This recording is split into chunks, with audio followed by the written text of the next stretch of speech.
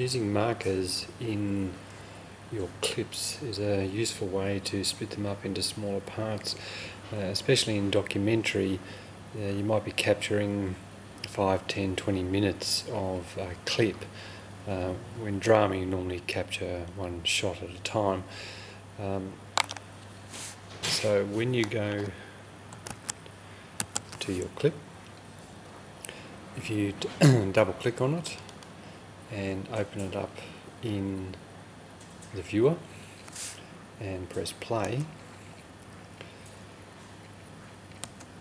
and we want to start one of our clips here, so we hit M for Mary, and then we hit it again, and we could label it sprinkler, and the comment is green.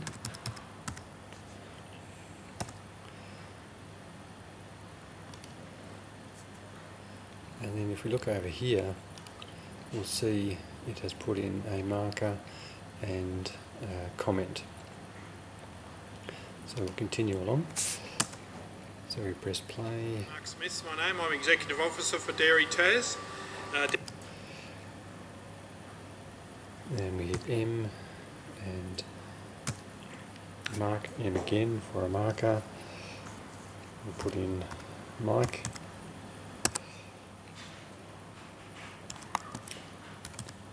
Dairy Tas. And what we've found is that we have a marker here, and its in point is where the marker is, and its relative out point is where the next marker is. So if we come down to a new sequence, we can have a look at that. So if we drag down the clip and drop it into the sequence, what we see here is just that it is the clip that we have determined by the in point where we put the marker, and the out point is the next clip.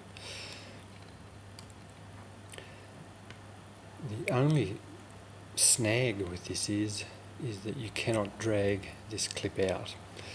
If you need to have access to more of that clip or subclip, you can drag down the whole clip, and what you'll notice there is that the markers are there, and so if you need to drag it out, you can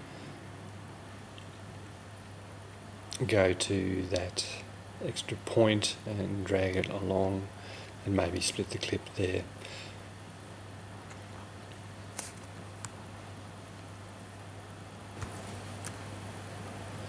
You can navigate your way around markers.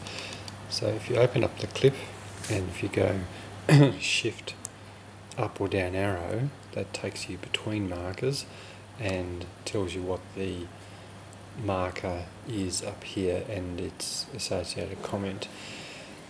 The same down here, if you click on the clip and select it, it will go between markers. You can also use markers actually in the sequence itself, so if a clip is not selected, you can put in a marker up here and again hit M again, and we can label it there, and that marker will appear there, and it's the same navigation where if we put in another one here and shift up and down, goes between markers. But remember, markers in sequences are only relevant to a point in a sequence, they're not relevant to a clip, so if we dragged the sequence along, it's not going to bring those markers with it.